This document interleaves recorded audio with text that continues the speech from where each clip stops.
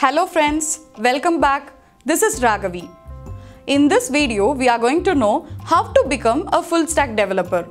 If you want to become a full stack developer, here are a list of things you need to learn.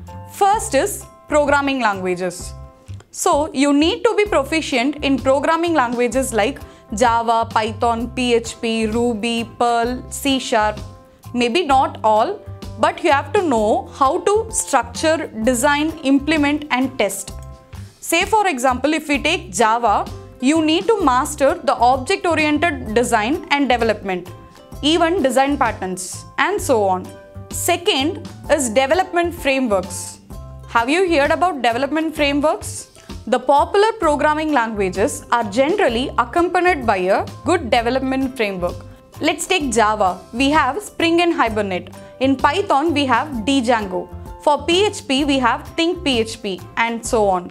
So, framework is really important. And third is front-end technologies. So, front-end technologies are becoming more and more important in today's project and product development.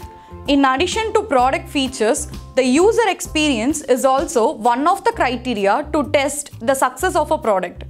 All that depends on the implementation of the front-end technologies. You guys know, I think so, what is a front-end technology. So, you need to master some basic front-end technologies such as HTML5, CSS3, JavaScript, etc. And we have frameworks for that also, such as jQuery, Less, Sass, AngularJS or React. And the last is databases. So, any product or project needs a database to store data.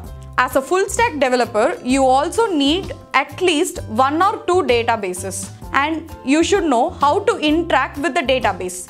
Currently, the popular database is MySQL, MongoDB, Redis, Oracle, SQL Server and so on.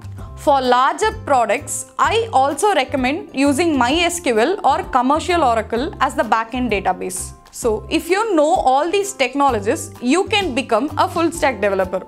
All the best guys to become a full stack developer. Hey YouTube, how are you doing? Stay tuned to FacePrep for more awesome videos. Don't forget to subscribe.